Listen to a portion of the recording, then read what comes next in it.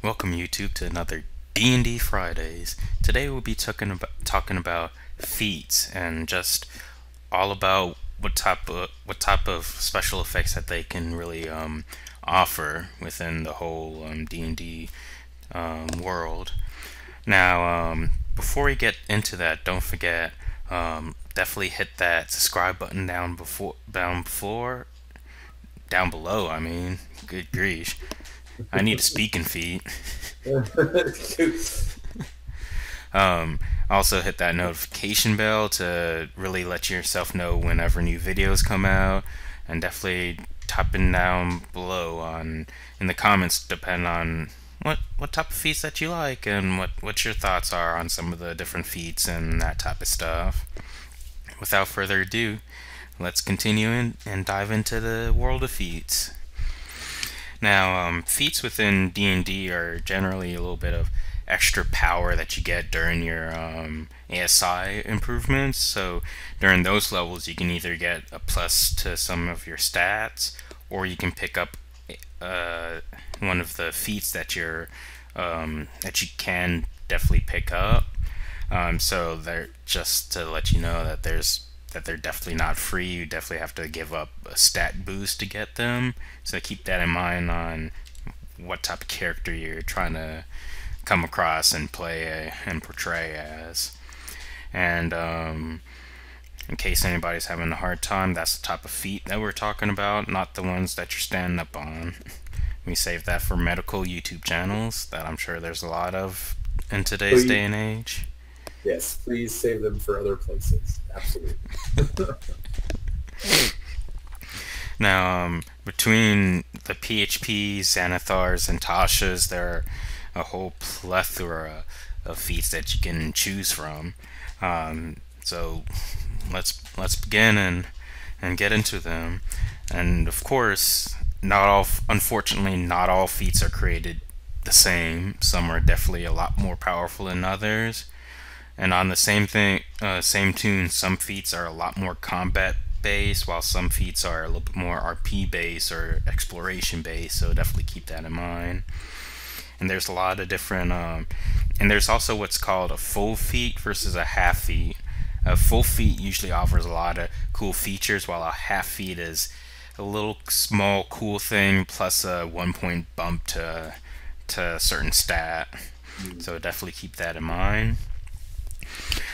So coming from the PHP, the first feat that's probably one of the more, probably in the second tier of popular feats, is the alert feat.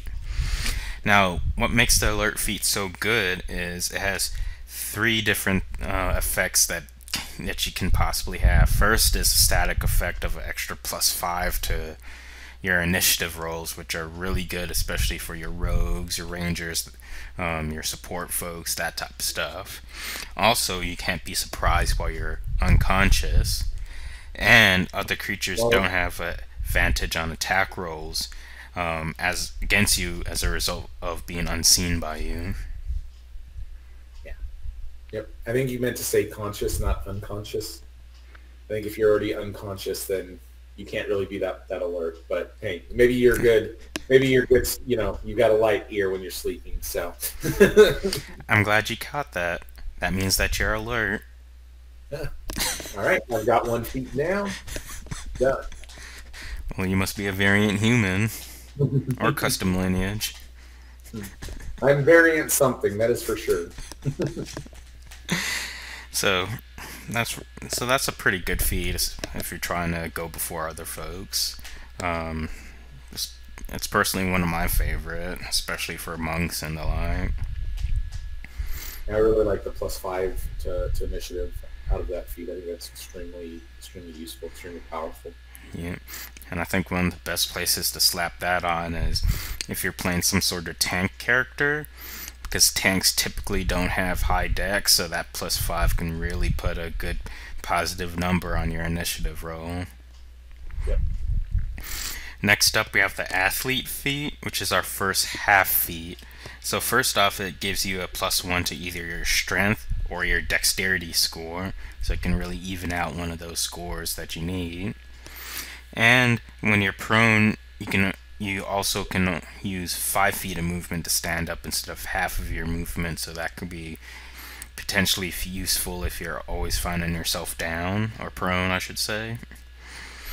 Also, climbing doesn't cost you extra movement if you make a long jump or high jump after moving only 5 feet. You can make that jump after moving only 5 feet instead of 10 feet. So it has some smaller but helpful effects depending on what type of stuff that you're trying to do. Yep. Yeah, this seems.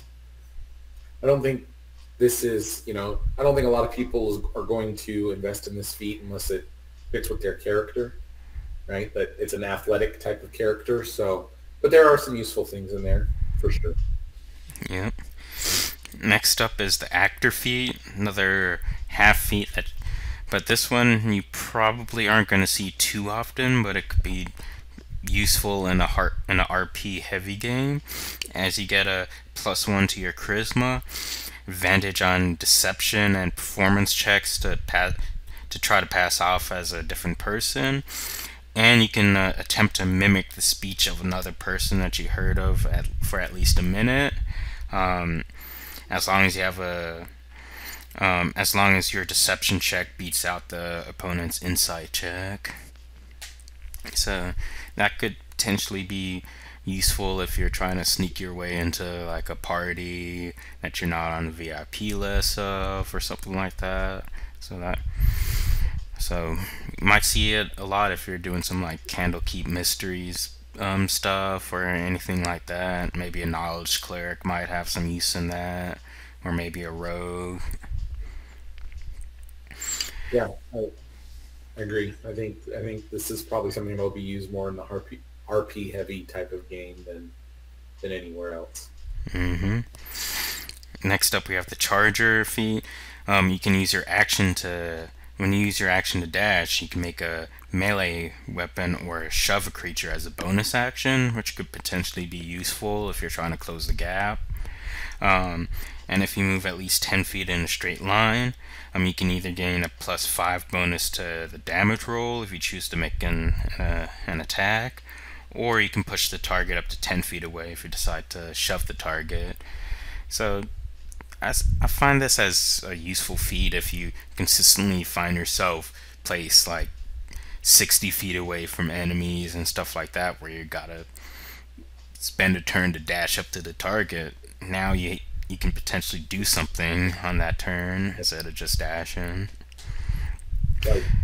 But this does clash if you happen to be playing a subclass or a class that uses their bonus action quite a bit, like maybe a rogue or a ranger may or may not find this as useful. So definitely keep that in mind. I think this probably fits, with a barbarian or a fighter type class, right? Especially when they feel like they're away from the action a lot and want to try and get there. It gives them the ability to not just dash, but then, I can actually take a small swing instead of, that's my turn. Yeah. Which, when those happens, it's always a unfortunate and boring way of taking a turn. Give them another option. Yeah. Especially in an era where a lot of combats are generally over within like 4 or 5 turns. Yep. Next up is probably one of the more popular feats, Crossbow Expert. Whenever you're using any sort of crossbows or bows, short bows or long bow, if you're within 5 feet, then you don't have disadvantage on those ranged weapons. If you happen to have a crossbow, you ignore the loading property of that, which is good for fighters and folks like that have extra attacks. And then also, if you're using a hand crossbow and you attack with a one-handed weapon, which is typically going to be that hand crossbow, you can take a bonus action to fire from that hand crossbow. So you're basically having the ranged version of two weapon fighting, pretty much. So it's definitely a good feat to have if you're going as that ranged fighter. I think the other bullet here on you don't get a disadvantage if you're within 5 feet of a hostile creature. I think is also extremely useful. Right there are many times where you can't disengage or retreat.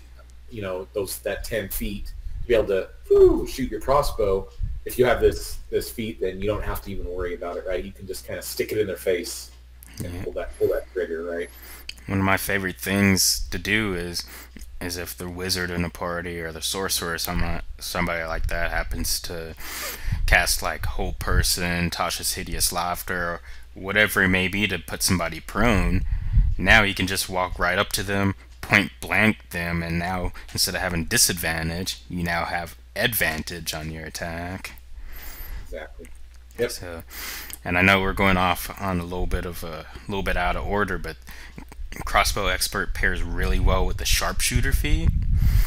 And with that feat, it does a few different things. First off, whenever you take the long range number of a ranged attack, which is the second the second number after the little dash, it's basically you don't have to worry about disadvantage for your long range attacks now. You also Right. don't have to worry about half cover and three-quarters cover for your ranged attacks. Now keep in mind all these ranged attacks are dealing with ranged weapon attacks, so your bows and your crossbows, so no spell attacks can benefit from this. And then also, you can, before you take the attack with one of these ranged weapons, you could say that you're taking the sharpshooter penalty, which is just the -5 to attack rolls, plus 10 to that damage roll if you hit. Yep. That 10 extra damage is pretty sweet. Yep, it's really good. So the crossbow expert sharpshooter combination is pretty potent combination, especially if you have the archery fighting style to add +2 to that. So that's definitely a pretty common combo right there. Yeah. I think the sharpshooter is a really good feat, Yep, just in general, especially when you're pairing it with a ranger that wants to be long range anyway. I think that just bumps them up to the next level for their attacks. So. exactly. Next up is defensive duelist. This is the first feat that has a requirement before you can take the feat, as you must have a dexterity of 13 or higher to take this feat. So keep that in mind. And as long as you're wielding a finesse weapon that you're proficient within, and another creature hits you with a melee attack, you can use your reaction to add your proficiency bonus to your AC for that attack, potentially making it miss. So that could be quite useful depending on the character that you're on. You're on a non-spellcaster fighter, wielding a rapier or a short sword or something like that. Now you have a good defensive reaction to take now. Yep. I think this is a pretty decent feat. I don't know how often it gets used, but being able to essentially have a shield effect without having to have a spellcaster, right? Without being a spellcaster, I think is kind of I think it's pretty neat. Yeah. Next up, we have dual wielder. This is the feat that you want to take if you want to two-weapon fight or have weapons in both hands per se, as it gives you +1 to your AC as long as you're wielding separate melee weapons in both hands, so two short swords, whatever it may be. You can also use the two-weapon fighting even if the melee weapons that you're holding aren't light. So now you can dual wield rapiers or long swords or anything like that, which can add a little bit of damage. So it's really good. And then you can also draw or stow both of those weapons at the same time, which is going to make a huge difference. Next up, we have Dungeon Delver.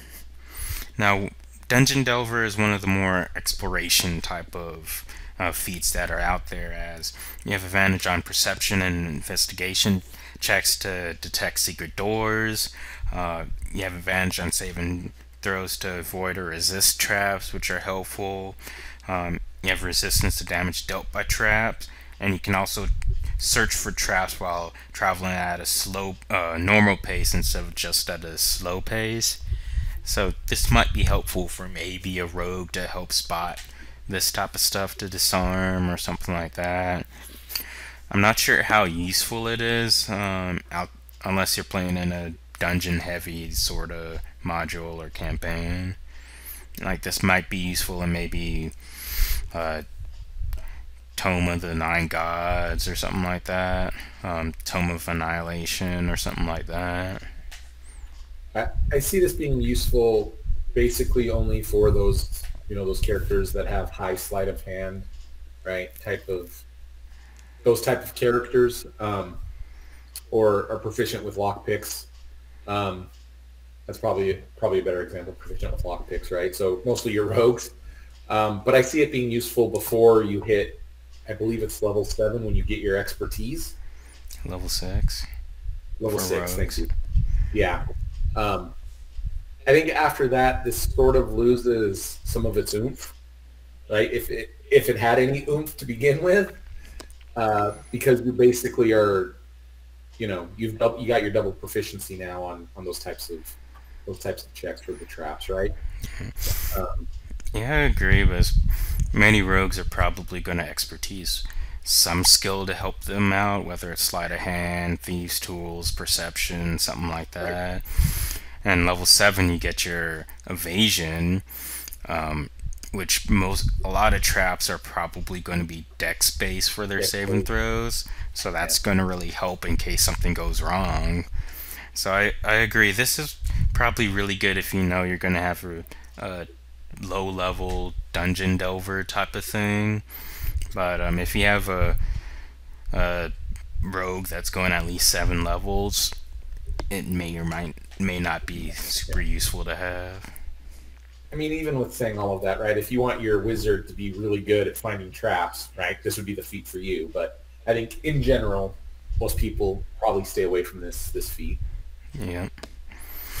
The next one we have durable, so you can +1 your Constitution score with it, and whenever you roll hit die to regain hit points, which is typically during short rest, the minimum you can regain is twice your Constitution modifier, so it really helps out. It really raises that baseline of what you can restore during a short rest by a little bit. For me, I really see this being a little bit more helpful on the high Constitution sort of characters, so maybe your barbarians or your fighters or something like that, where maybe now your base is is 10 now because you have a +5 con modifier, so now you can regain some decent amount instead of just saying, oh, I hope I don't roll a 1 on my roll now. Exactly. Yeah. As this technically says the minimum you can regain, so you can still go for that higher thing knowing that you have a decent amount of HP that you can recover as a fallback. Sure. Yeah. Yep. Next is Elemental Adept. It has the prereq of you need to be able to cast at least 1 spell. So whether you're a spellcaster, you have a magic initiate feat, something or another, you need to be able to cast a spell first. And what this does is you choose either acid, cold, fire, lightning, or thunder. And for whichever type you choose, your spells that deal that type of damage ignore resistance to that damage. Now, if a creature is immune to that damage, it's still immune to it, so keep that in mind. But also, if you happen to deal that same type damage and you have any 1s for that damage roll, they're treated as a 2, so that could be pretty useful. Now, the cool thing is you can pick up this feat multiple times as long as you choose a different damage type. I probably wouldn't recommend picking it up more than once because there's other feats and stats and stuff you can pick up, and like I said, you have to really know what you're going for, and there's a lot of other good stuff that you'll probably need. Yeah, I think the cool feature is that you can pick this again and again and kind of just make this uh, spellcaster that basically raises his floor on all of his spells, right? To by one, and then you can remove the resistance to all of the different, most of the damage types, right? It's not all of them, but all of the elemental damage types. I think there's some flavor here. I agree with you that I don't know if you want to take it more than once, but if you want to go wild and crazy, right, you could do that sort of thing and make a unique character with that. Exactly. Next up, we have the Grappler feat. You need a strength of at least 13, advantage on attack rolls against a grappled creature, and you can use an action to try to pin the creature.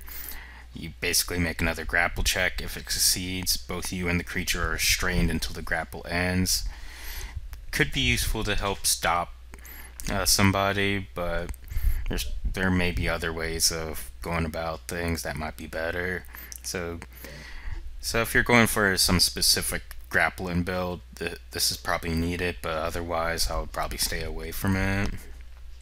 Yeah, I agree with that assessment. Very totally. If you've got, if your character's some sort of barroom brawler sort of character, right? This probably makes sense again from an RP perspective, but utility, and especially in mid to late portions of the game, eh, doesn't excite me. So Yeah. Next one is Great Weapon Master.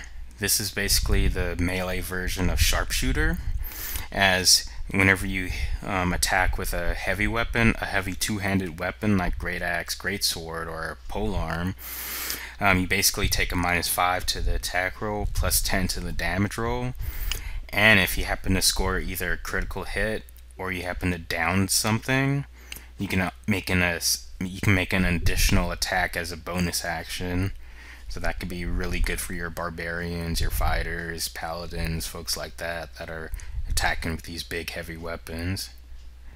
yeah, I think this is probably one of the, again, just like sharpshooter, one of the best feats, one of the more powerful feats, and just gives you that extra oomph.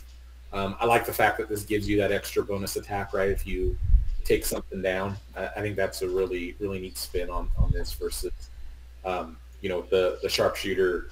You don't have to worry about three-quarters cover and stuff like that. I like the extra bonus action, attack personally, but it's a good feat. Yep. Next one is the Healer feat.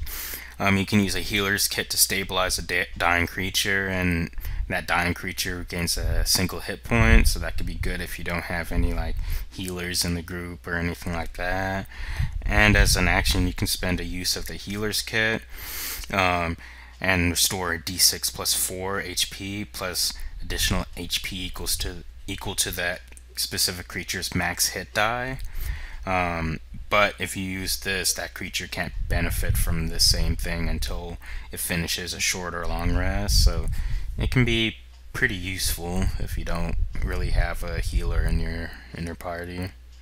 Yeah, yeah. I see this as something that kind of covers that gap. If for some reason you don't have anybody that has any healing spells in your party. Again, I think most parties are going to have some sort of healer, so I don't know how often this is used, but it is there for that stopgap measure if needed. Yep. Next is heavily armored. So you need to have proficiency in medium armor before you can pick this up. And what it does is not only do you gain proficiency with heavy armor, but also you can increase your strength score by +1.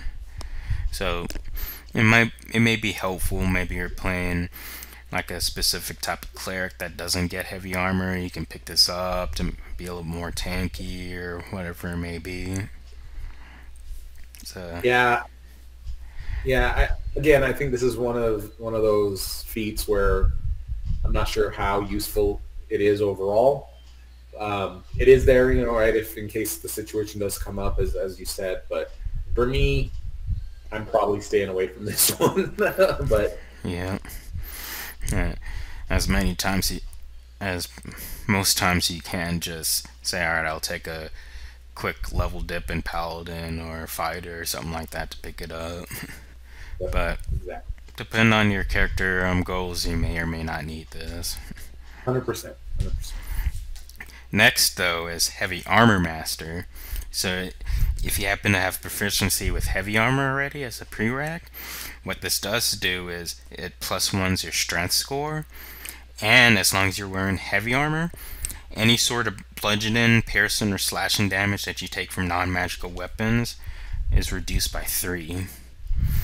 So for this, I think it is a very good feat early game for 6, 7, 8, 9 levels or so. But once you get into the teen levels, I think it kind of falls off a bit, as a lot more stuff are dealing with like spells, magical effects. Their attacks might be magical by nature or something like that. So while you still might see some use out of it late game, it's going to be a little bit rarer that this will actually come up than early game. Yeah, I think that's a great assessment there. I agree. I think early game it's very useful. Late game, not so much, because, like you said, everything's magic basically as you get towards the end of the game, or as you get higher up in the higher levels in the game, I should say. Yeah. Again, I put this in the, personally, I put this sort of in the same category as heavily armored. Like, it's there if I feel like I really need it, but Yeah. Because I feel like if you're level 19, level 20, and something is attacking you with slashing damage and it's not magical, I think it's probably going to be either, alright, this fight is going to be way too easy for us, probably, or something hasn't been revealed and I am scared out of my wits. It's probably going to be one of those two extremes. yep. The next is Inspiring Leader. You need a charisma of 13 or higher. I think this is one pretty decent feat, as you pretty much spend 10 minutes inspiring your compadres, whatever it may be. And when you do so, choose up to 6 friendly creatures, which can include yourself. As long as they're within 30 feet of you and can see or hear you and can understand you. And basically what it does is each one of those creatures gain temporary HP equal to your level plus your charisma mod. But they can't benefit from this feat more than once per short or long rest, so keep that in mind. But I think this is a good fight if you have some preparation, like you know you're about to go into a difficult battle or something like that, and you have those 10 minutes to prep. You can just say, alright, I'm going to inspire and leader, this is what I'm going to say. Now myself and my party has an extra 15 temp HP or whatever it may be. Yeah, I think the usefulness of this feat increases as your level kind of goes up, because it's 10 hit points equal to your level plus your charisma modifier, right? So as you get a little bit higher, you gain more and more of that 10 hit points, which I think is great going into some sort of big battle. It just gives you that extra little cushion, and I think it's useful. I think it's one of those feats that you don't always look at, right, to take, especially because you want to. It doesn't sound necessarily that cool, but I think it has a very useful. It's very useful in later game situations. Yep, exactly. And I'm waiting for my inspiring speech leader.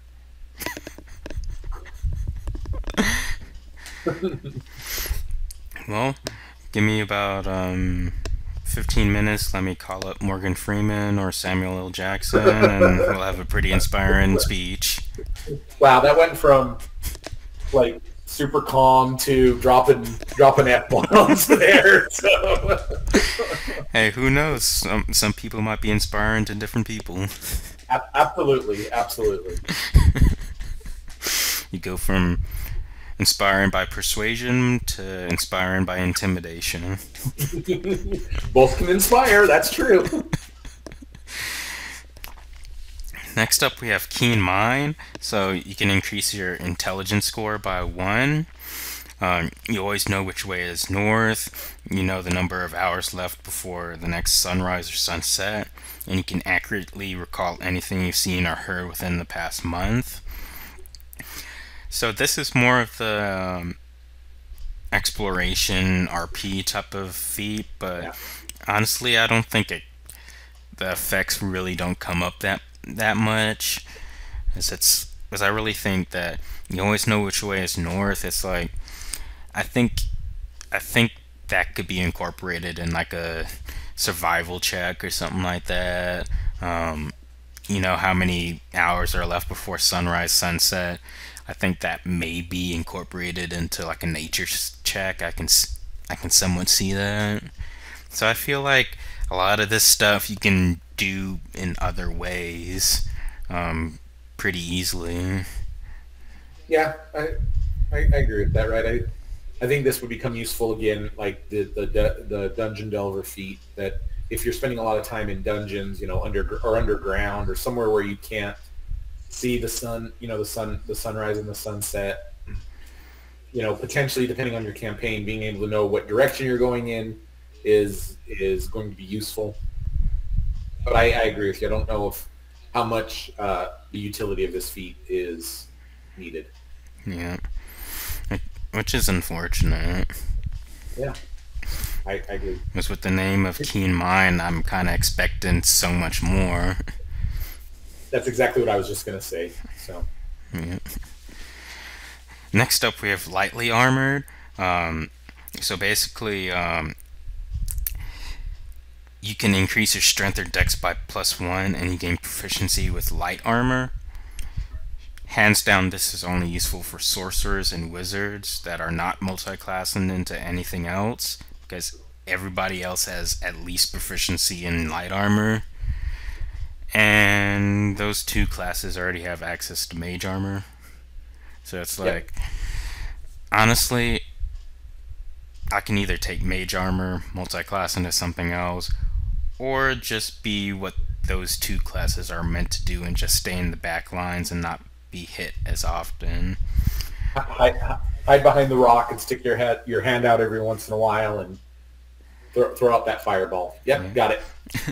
So honestly, I really don't think this is a useful thing because, I mean, of course, as long as you have a good dungeon master, you're going to be targeted by attacks every once in a while, but you're a sorcerer and a wizard with a d6 hit die. You should be doing everything in your power not to be hit in the first place anyways, because you don't have the HP to back it up. I agree. Again, this falls into the heavily armored, category. Also, like, this does not excite me. Yeah, and with this, it's unless you get some crazy magic item, it's only going to add +1 or +2 to your AC, and I'd rather just pick up either mage armor or the shield spell, which both sorcerers and wizards have access to both of those spells. Yep, totally. So I think out of all the feats, the lightly armored feat is probably one of those few feats that you should really stay away from more than anything else, I personally think. Now that we covered a good chunk of the feats from the PHB, we'll see you next week when we take a look at the second part of the feats from the PHB, and we'll see how everything works out from there. And until next time, as always, keep your lives geeky, and remember all of your feat, both the D&D and the medical versions of them. Bye, everyone.